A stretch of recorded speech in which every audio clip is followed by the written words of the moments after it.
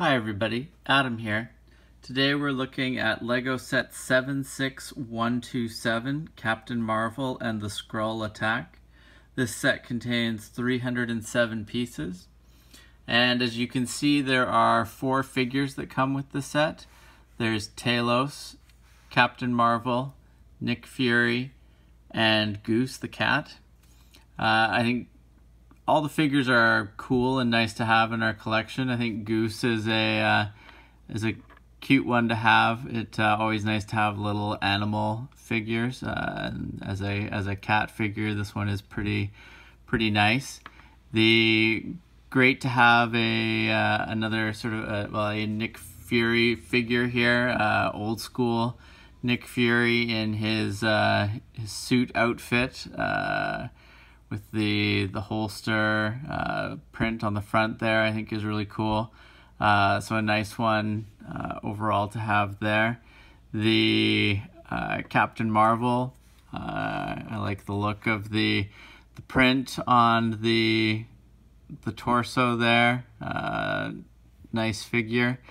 The Talos, the Skrull, he's a good figure. I think the headpiece there is a little goofy in that, but you know, it gets the point across of what they were aiming for with the minifigure, and the torso print on him is nice as well. So you know, another one that will be nice to have in our collection. The big part of this set is the plane, basically, the planes / spaceship. It is a nice plane. I think they've done a really good job with the wings and the rear of the aircraft here. I'm a little disappointed that the front cockpit area doesn't flip open. You can lift it off like this, so it is easily detachable, but it would be nice if it actually remained attached and you could just lift it up and down and that to get minifigures in and out of the cockpit area. A lot of stickers in this set. You can see them around the cockpit area here.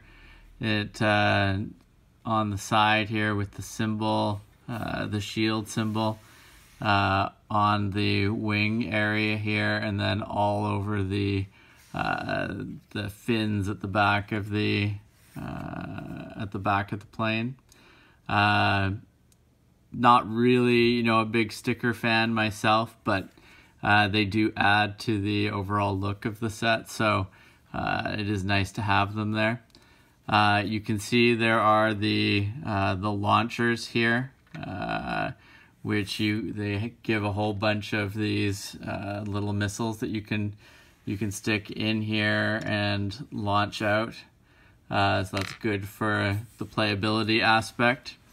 The rear of the aircraft has a flap that opens up. Not really a big enough area to do too much with, but you know, some playability element there. So that's nice to have. And then I really like the way sort of the engine areas look at the back there. I think that's cool. So, and then obviously the wing tips here